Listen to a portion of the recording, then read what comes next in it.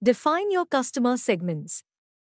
Start by defining who your target customers are and what their characteristics are. This can include demographics such as age, gender, income, and location, as well as psychographic and behavioral characteristics. Determine what specific needs and preferences each segment has and what motivates them to purchase. Based on this information, create segments or categories for your customers. This will help you focus your analysis and marketing efforts.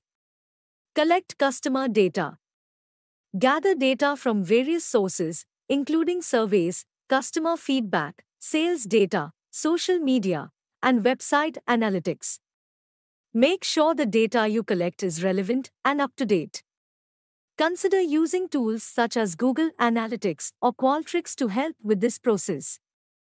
Analyze customer data.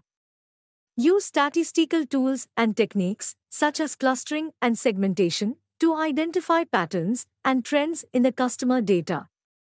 Evaluate the customer data to determine the most important needs, preferences, and behaviors of each segment. Identify customer needs and preferences.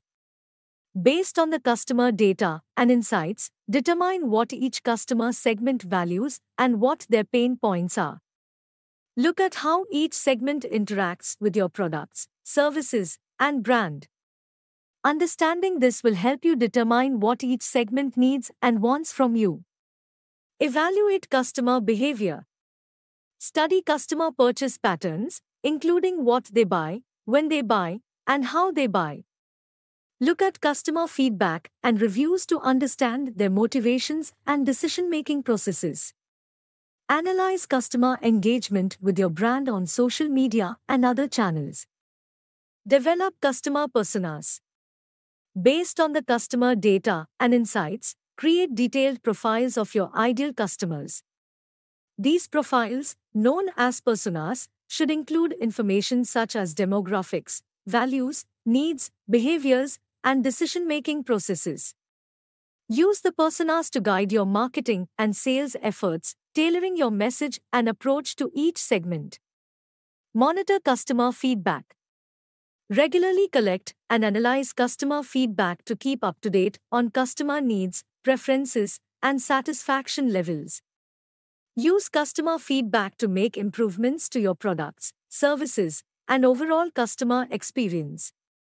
Continuously evaluate and adjust your customer analysis process as needed to ensure accuracy and effectiveness. By following this script, you'll have a comprehensive understanding of your customers, which will help you better meet their needs and grow your business.